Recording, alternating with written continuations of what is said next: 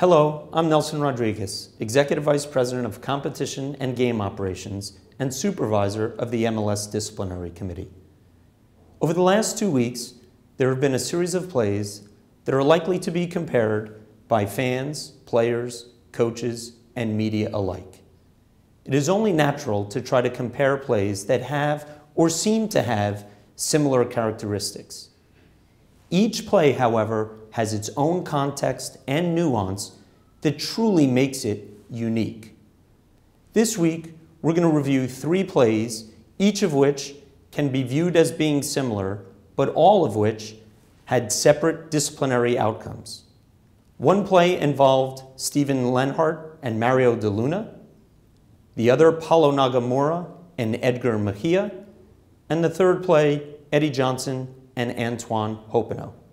First, it is important to understand under which parameter the disciplinary committee is reviewing a particular incident. In the play involving Stephen Lenhart, whilst the referee saw the play, he did not see the actual action.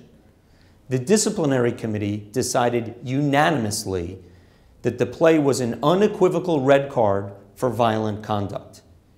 Given the egregious nature of Mr. Lenhart's actions in dragging his leg across the face and head of a prone and defenseless opponent, and also given the fact that in the prior week, Mr. Lenhart had been warned against such acts that may be construed as violent conduct, the committee saw fit to levy a 2-game suspension and accompanying fine.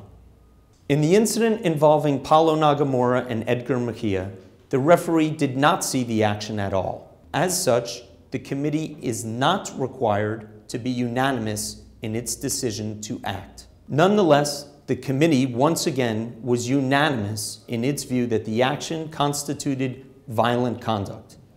It was the belief of the committee that Mr. Nagamura failed to avoid his prone and defenseless opponent and that his action endangered the safety of Mr. Mejia. Given that this action was not viewed as egregious as Lenhart's, only a 1-game suspension and fine was given to Mr. Nagamura. The play involving Eddie Johnson and Antoine Hoppenot is different from the previous 2 in that the referee saw the play and ruled it was unworthy of a red card. Though Johnson's actions could be seen by some as being in a threatening manner, they lack excessive force, brutality, and did not credibly endanger the safety of Hoppenot. In order to act, the committee would have needed to have been unanimous that Johnson's actions were worthy of a red card. This condition was not met. We understand that there will be some who view these decisions as inconsistent. However, we actually believe it demonstrates the strength of our system that allows the latitude to judge the various shades of gray that exist in the realm of supplemental discipline.